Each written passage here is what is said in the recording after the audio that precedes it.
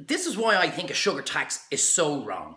It's like, you know, if you have an itchy foot, you scratch your ear. It's pointless. We know that there's a problem with obesity. It's a global epidemic now at this stage. So what are we going to do? Instead of solving the problem, we're going to tax the problem. It makes no sense. It makes absolutely no sense at all, unless we're being conned, which is exactly what's happening. So we're going to raise around £800 million, because this has come in the UK first, per annum.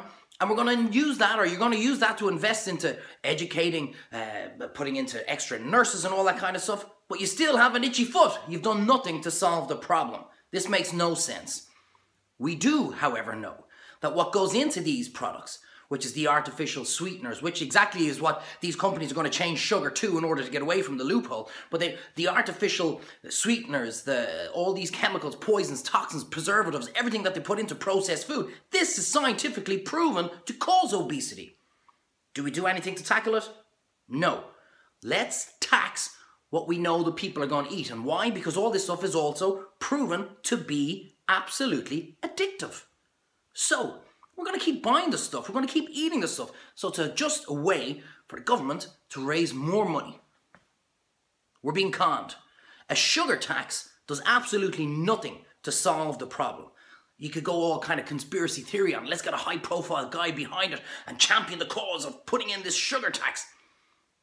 Still does nothing to solve the problem. It taxes the problem, which means governments make more money. But why don't they go after the real culprits? What's known to proven to be causing obesity? Well, it's not a multi-million, it's not a multi-billion, it's a multi-trillion-dollar pound global business.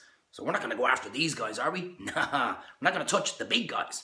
Even though we know for a fact that this is what is proven to cause obesity. A sugar tax. It started in the UK. It's going to spread. It won't be long before it's in every country. And that means every person in every country will have been conned to pay more money to a government.